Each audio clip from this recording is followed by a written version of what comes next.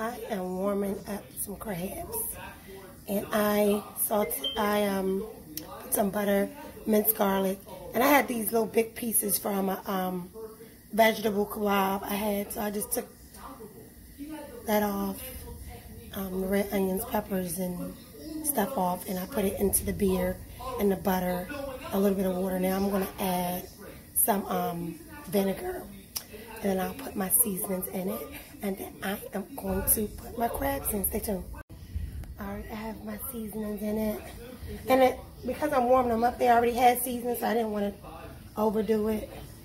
So I'm letting this simmer. After I warm my crabs up, I'm going to drop some shrimp in here and make me some shrimp as well.